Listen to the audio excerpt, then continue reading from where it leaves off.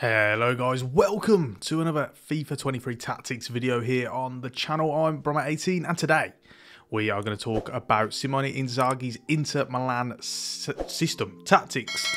For you we've got the 3-5-2 today, which is of course synonymous with Inter Milan, not only over Inzaghi's reign but also Antonio Conte's as well. And it's one that I'm really looking forward to getting into as we kind of round off the current tactics before we get into these classic systems. For those of you new to the channel, welcome along. Make sure to hit the subscribe button, ring the bell to get notifications every time I upload. For you today, we're going to go through the formation, the 3-5-2, the position changes. We're going to talk about the custom tactics and also the play instructions that you need to know. We've also got an attacking game plan for you as well.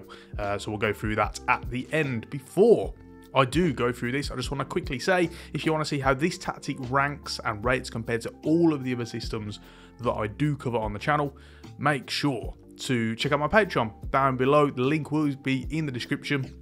On there you can get access to my FIFA 23 custom tactics package with rankings and ratings, strengths and weaknesses, suitable teams to players for every team we cover on the channel. You can also get access to exclusive tactics videos, got the likes of we've got Bayer Leverkusen of Xabi Alonso, we've got Michael Carrick's Middlesbrough on there, we've got Real Sociedad on there, we've got a whole host of different tactics that you'll like, as well as Discord server access, fantasy football access, early access to videos and a whole lot more. With that being said, let's talk about this system. So, first things first, what do we have with the formation? Well, we've got this 3-5-2, but on FIFA it's known as a 3-1-4-2. You want to make sure that you've got these wide midfielders rather than wing backs, because these guys will get further forward. You also get greater control over their instructions as well, so you can kind of dictate their positioning, etc., and their runs into the box, which is very, very important. With regard to some of the personnel, just worth bearing in mind, obviously, as of recording this, Brozovic has been injured, but, you know, when he's fully fit, you do expect him to be in the team. We've also mixed around the likes of De Vrij, because obviously a Cherby plays there sometimes, but, you know, the roles and instructions do pretty much stay the same. With regards to the positions, just make sure that these guys are also right and left central midfield as well. We don't know for sure whether or not it does set that at the base, so just make sure worth kind of ensuring that is the case as well. With the custom tactics then, for the team itself, defensive style is pressure on heavy touch. You'll notice them pushing up as a unit when the opposition kind of mess about with it at the back. Recently they did score a goal against Monzo Martinez, which was coming from just that. So they like to press up as a block really in certain moments. There is an element of counter pressing, but not all the time. And that's why we've opted for pressure on heavy touch here. The width is on 30, the lowest you can have it, of course, before it becomes narrow. Helps to really complement the fact that you've got 3 centre-backs and 3 central midfielders as well. And then the depth is on 60, giving you a mid-block, but on the higher end of that mid-block. Something I noticed very much. I kind of assumed originally that they would play that high line. I've obviously watched plenty of games of them before studying for this one and felt that was the case, but in kind of analyse it a little bit deeper, notice that they're really more of a mid-block team, particularly when they are playing the likes of the bigger sides as well. So that's something that you just want to note down. Offensively, the build-up play is on slow build-up, and then the chance creation is possession. You'll notice they're very patient in probing for that opening. You will find a little bit of stagnation at times, which you will see in the gameplay that will be below me. But it's all about kind of patiently probing for that opening as well. The width is on 80, stretching the pitch out a whole lot. A lot of their kind of passages of play come from the wide areas. They get crosses into the box at a high volume and a high rate. They also like to kind of stretch the central midfielders out as well, and this does help with that. The likes of Barella and Mkhitaryan in this case are going to be kind of further wide, and that's what we're looking for. They do like to kind of do some work in those half channels. Players in the box is onto 7, giving you a fair few players in the box. Again, something that plays into the fact that they have a high volume of crossing as part of their kind of attacking patterns and kind of style of play. And you'll notice that it's not just the strikers, the wing backs get into the box, some of the central midfielders do as well, and even centre backs can get forward, which we will talk about a little bit later on. Finally, with the set pieces, corners and free kicks, both of these are on 4. So let's talk about the player instructions. Starting off with Anana in goal, who is one of the most kind of aggressive sweeper keepers you're really ever going to see. you'll often find that he'll kind of come out and play as another centre-back at times in possession. He really likes to take risks. His starting position will be very, very high. And so with that in mind, his instructions are comes to crosses and also sweeper keeper. With the centre-backs, now De Vrij or Acerbi, whoever it may be, in the middle is absolutely fine. With the two wide centre-backs though, you want to set both of these guys to overlap. You will notice when watching Inter Milan play, the wide centre-backs very key part of kind of their attacks. They like to progress the ball forward. They like their starting positions to be high. They will get forward. They will put crosses into the box. Really, really good. The fact that they're losing Skriniar at the end of the season to PSG is going to hurt them a lot. They'll be finding it really, really tough to replace him. Thankfully, Bastoni for now is staying, and he's a huge part of that style as well. So you'll notice that these guys will kind of trudge on forward a little bit more. With the two wing-backs, both of these guys are on the same instructions. We've got DeMarco here. I played with Gossens in the gameplay down below. They're on comeback on defence to make sure they're tracking back. The game does a really good job of identifying that you don't have fullbacks. So when you've got these on comeback on defence, they will help to form a back five and bed in with the back line when you don't have the ball. Chance creation is stay inside to get these guys on the touchline. They're going to create that width. And then the support runs for both of them are getting behind, do a really good job, particularly Denzel Dumfries on this right-hand side of penetrating in behind the back line. Huge part of their game as well. As I was mentioned, they like to kind of construct a lot of those attacking patterns in the wide areas. Finally, the support and crosses for both of them is getting to the box for the cross. And again, that's a huge part of these wing-backs and how kind of fit they do need to be. With Brozovic in defensive midfield, a huge part of this team as well, and part of their kind of, I guess, form regression in recent weeks has probably been because of the fact that he's not been in the team. He's a huge part of this team. His defensive behaviour is cut passing lanes. They do instigate a kind of a lane press. And then attacking support is stay back whilst attacking. He's going to protect those two ahead of him because he's the deep line playmaker of this team. As we can see here, position freedom is on DLP, and that is hugely important. He's the one who's going to progress the ball out from the defence should the centre-backs not kind of bring the ball out, and he really does keep it ticking over. Finally, his defensive position is cover centre. Now with the two central midfielders here, we've got a couple of kind of different instructions. Starting off with Mkhitaryan, we've got him on stay back whilst attacking, and it's the same with Barella as well. The reason why we've done this is because you don't want them making runs in beyond the strikers. You really want them supporting crossing situations. You want their positioning to be a little bit further forward if possible. But you want to make sure they're not making those runs in behind because they don't do that. They like to hold back and they dictate the play from the deeper areas. So with the support and crosses for Barella, it's getting to the box for the cross. With Mkhitaryan, it's just balanced. Him or Çalhanoğlu, who have often rotated between those two positions, really kind of are dictated by whether the fact Barella's in the box or not.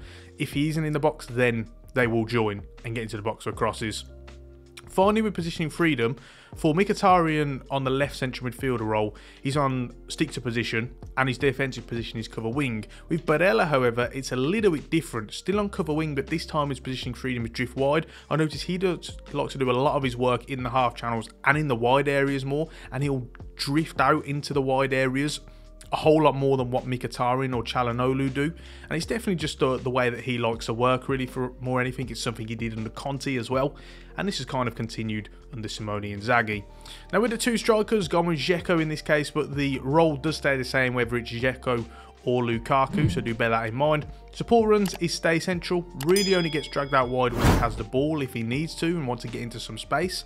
Otherwise he will stay in the central areas, and his attacking runs is naturally a target man. He'll look to hold up the ball and complements Lautaro Martinez really well in that regard. His defensive support, finally, is stay forward. Now with Martinez, on the other hand, a little bit different. His support runs are drift wide. This time he'll look to support those wing-backs in the half channels particularly more, and then he'll pair that in with getting behind on his attacking runs as well, as he looks to utilise that clever movement, not so much blistering pace, but really intelligent movement. And finally, his defensive support is basic defensive support. So we spoke about how there is an attacking game plan. Let me take that through you now. I really noticed they do this when towards the end of games, when they're trying to push for a goal, kind of like 70-minute onwards, they start making substitutions. And that's really when things really kick into another gear. So defensive style changes to constant pressure. This time it becomes a more relentless press. Again, make sure we're only really using this if possible towards the end of the game if you are pushing for a goal. The width stretches out a little bit. You generally just find they become kind of more expansive on both sides of the ball. So the width is on 40 and then the depth goes up to 70 this time, giving you a high line. With the offensive width, it goes up to 100 this time, so all the way, really stretching the player, making sure they're exploiting as much space as humanly possible. You will find gaps will be left on the counter-attack in defensive transitions for the opposition. So obviously that's just a kind of give and take, something that you will have to kind of take that risk. And then we place in the box, this goes up to 9 as well. So you've got just a whole boatload of players getting into the box. Kept for corners and free kicks on 4, but if you really are pushing towards the end of the game, you can then move this up to 5. Now with player instructions, there are a couple of tweaks. First things first, it's important that both strikers this time are on stay forward. Remember last time Martinez was on basic defensive support. This time both of these guys do stay forward. And then there's a couple of changes as well to the central midfielders. This time, Barella's attacking support is on balance attack. He looks to make more runs in behind and then beyond the strikers. And then with Mkhitaryan, he's also on balanced attacking runs this time. And his support and crosses is getting to the box. Remember, on balanced, he was only on balanced crossing runs. This time, he's relentlessly getting into the box. And that does play into the players in the box tactic as well. So, with that being said, we're just about ready to round it off there. If you've got any questions about the system, don't hesitate to let me know in the comment section down below. I'll do my best to get back to you, try to respond to as many comments, if not all comments, if possible.